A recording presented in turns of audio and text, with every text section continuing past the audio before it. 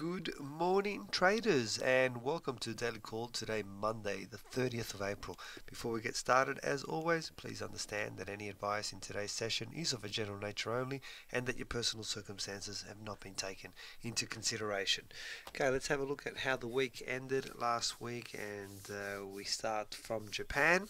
The news was more of a non-event than anything else, with the Bank of Japan voting majority 8-1 to keep the monetary policy steady and maintain their current price forecast. The JPY did not move much as a consequence, and it was a little bit of a non-event, as I've already mentioned.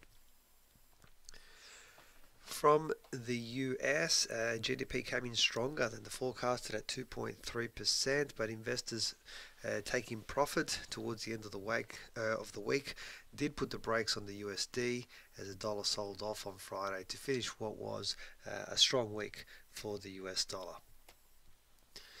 Most of the action came from the UK, with the sterling crashing spectacularly on Friday, losing significant ground against the majors. The most notable, our own Aussie dollar, with a drop of around about 250 plus pips. GDP disappointed, coming in at 0.1%. Mr. Carney in his speech highlighted that the market is perhaps getting a little ahead of itself, and that a decrease, the chances of increasing interest rates in May have now significantly dropped. So there you have it. That's what happened as the week ended last week. Time to have a look at our chart of the day. And the chart that I found for us this morning, there's actually nothing set up specifically, but an interesting chart for us this morning is the US CAD on a daily time frame. We can see that it's a nice rising wedge. I cut out accidentally on this chart, just I'm realizing here, but there is a first touch outside of the screen here. This is the second touch, this is the third. So the top line is very solid. The bottom one's got two nice touches on it. So what we would be looking for is, let's see if we can add this to our hot list, and we may get an opportunity to trigger trades on the perimeter of this rising wedge. So you have it. US CAD daily time frame is our chart of the day this morning.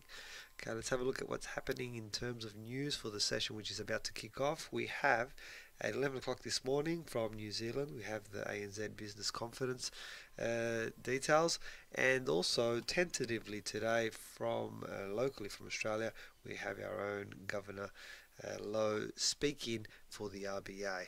That's pretty much wraps it up. As always, guys, please feel free to contact us if you do have any questions. Follow me on Twitter at ChatFX for trade setups and breaking news. Most importantly, hope you all have a fantastic trading day. For those of you who will be coming to masterclass, I will speak to you all at 3:30 later this afternoon. Other than that, hope you have a great trading day, and I'll speak to you soon. Bye for now.